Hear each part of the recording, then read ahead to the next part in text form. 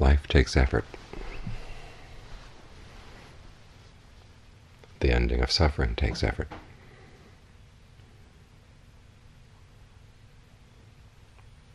The question is, which effort are you going to focus on? Just keeping alive or putting an end to suffering? Because, of course, keeping alive requires dealing with suffering, trying to minimize it.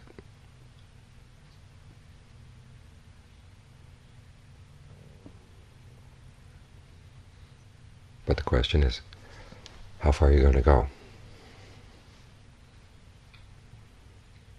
We like to think that if we get skillful enough in the way we lead our lives, then we can get beyond suffering, and yet still hold on to things that we like in life.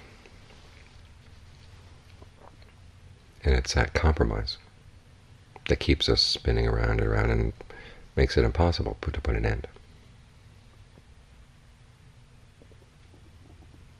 Everybody comes to the Dharma looking for a compromise, hoping that they can find the compromise. This idea wasn't invented by Americans. It's the way everybody comes.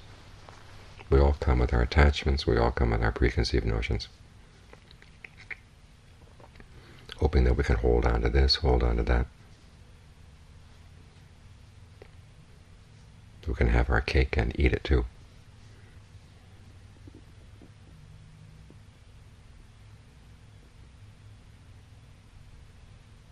But it's the nature of life, it's the nature of causality, that you can't find a perfection within the causal system. Take the practice of concentration. They say not only does it bring peace to the mind right here and now, but if you die, if you've attained any of the levels of jhana, that's where you go. And you stay there. And they talk in the canon about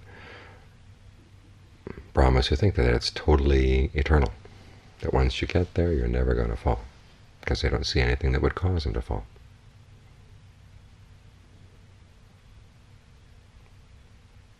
And yet the nature of the causal system is complex. It's chaotic. And every causal fabrication, where it falls into neat order, contains the germs for its dissolution. So even Brahmas have moments of mindlessness.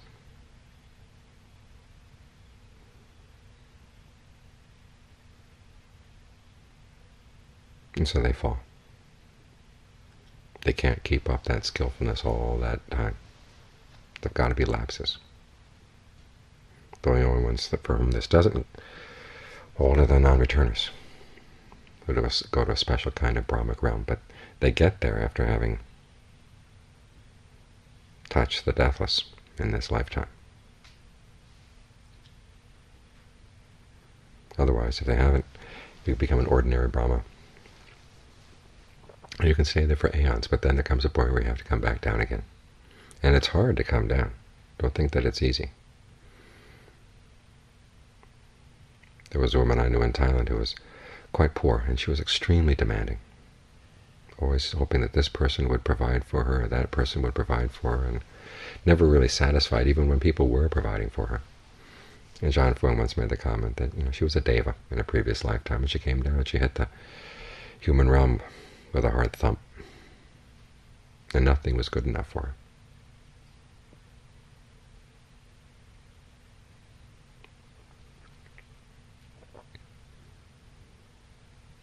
So we can't think that we'll just perfect our skills and hope that the skills will stay the same forever. You've got to look for that opening where it opens to the deathless. That's the only thing that's your guarantee.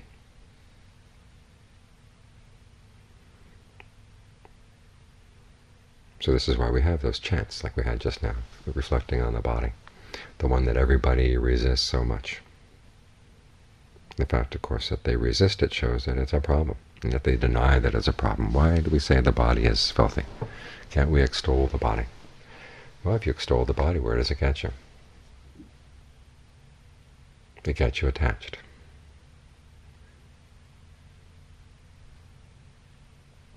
And what does the body do for you? You work at it, you look after it, do all these things for it. You feed it. When it needs to go to the bathroom, you take it out so it goes to the bathroom. Provide for all its needs. It gets sick, you have to look after it. And then it gets old. Doesn't ask your permission, just does it. Bit by bit by bit. Disease creeps up on you. And then finally it dies. Again, without asking permission, not asking, is this going to be a convenient time to go? I mean, talk about total ingratitude. You can look at it that way. Or you can look at it the way John Lee always likes to look at it. This is something that you've taken from the world.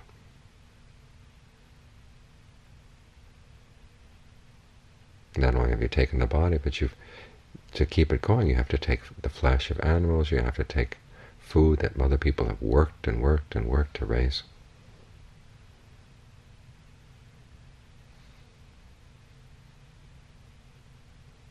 How can you think that you don't owe them something?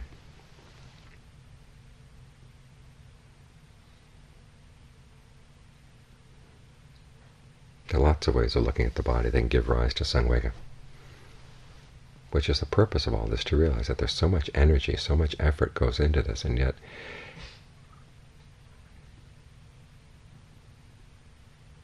it repays you a little bit, but in the end it costs you an awful lot more.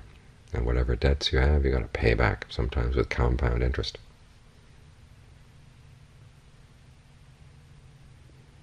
Then there's a chant reflecting on the world. The world is swept away. It does not endure. It offers no shelter. There's no one in charge. It has nothing of its own.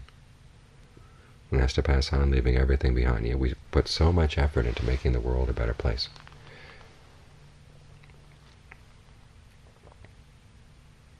But then it's never enough.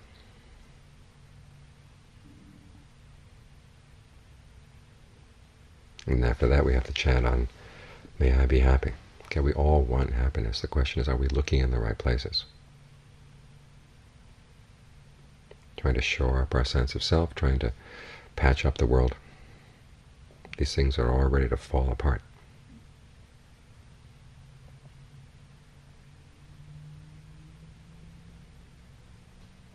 The purpose of this is not to get us depressed, but to make us realize we've got to look in another place. The Buddha says we look right here, developing virtue, concentration, and discernment. It seems an unlikely place.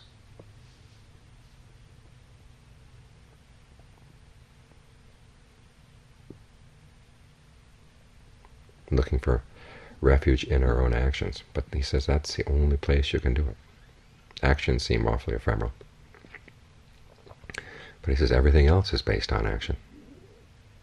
But this is a special type of action. It's the action that finds those points of convergence, where the whole system of causality breaks down, and everything gets undefined.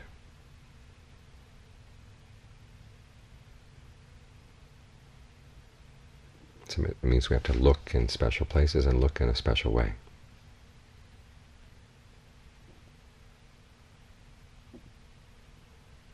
But the reward is great. After all, otherwise we're just constantly expending effort that never ends, never reaches fulfillment, never reaches a place where you can say enough. It's like one long crap game, or one long card game where you win, but then you immediately have to play the next game, and then the next game, and then you lose, and then you win, and then you lose, and then you can't just say, "Oh, take my winnings and go home and live happily ever after." You're chained to the table. And it's a fiendish card dealer.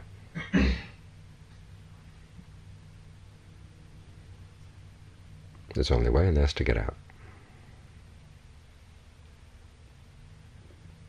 And this is the way out. And whatever effort you put into it, the Buddha says, is always well spent. Remember that story he gives. He says, if you could make a deal that you'd be stuck with 100 spears every morning, every noon, and every night, every day for 100 years. But at the end of that time, you'd be guaranteed awakening. He said it would be a deal worth making. And when you finally reached the end of the 100 years and got your awakening, you wouldn't consider that your path had been one of pain.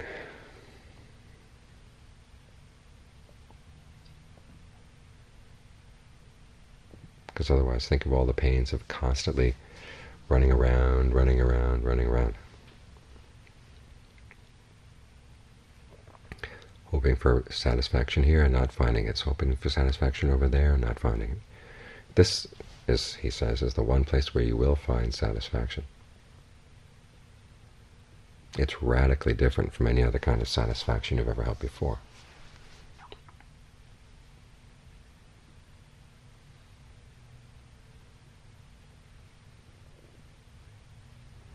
So it's useful to think on the drawbacks of the world, so that your mind will incline itself to looking for something better. And we have the advantage, of course, that there are people who've gone before us. The Buddha, when he set out on his own quest, didn't have that guarantee. It took a special kind of determination, a special kind of vision to insist this has got to be the only thing that's worth living for. And even though everybody else says it's impossible, I've got to find if it really is impossible.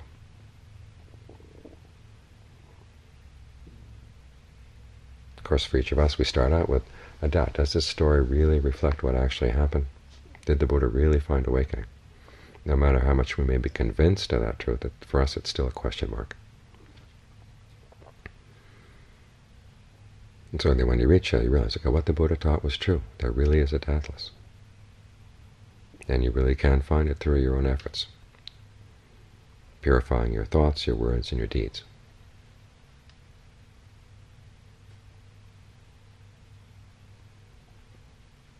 So it's useful to reflect on the imperfections of the world, so you don't get stuck there.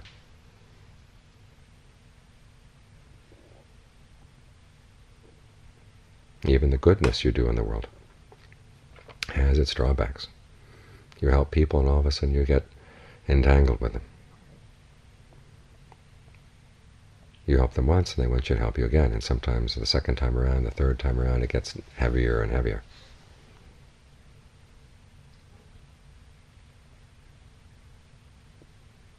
It's the nature of the world to keep sucking us in. This doesn't mean that we shouldn't be kind, but we should just realize, okay, it's imperfect. There are obligations we have in life.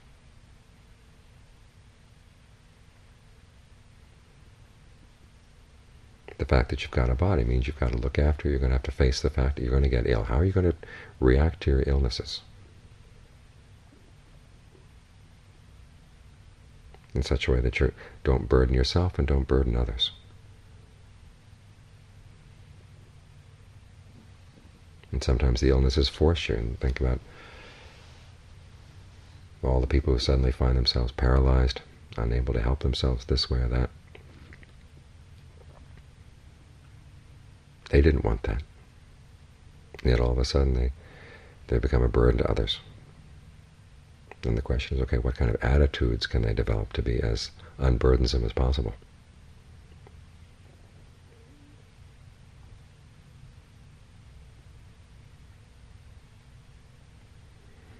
When John Lee once said that the truth of the world isn't good and the goodness of the world isn't true.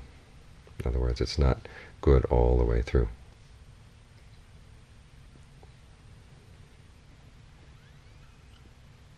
So reflect on that as much as you need to in order to keep your sights set on finding the deathless.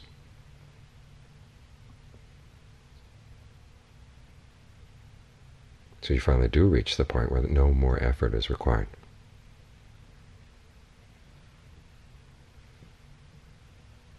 And where the goodness really is true and the truth is good.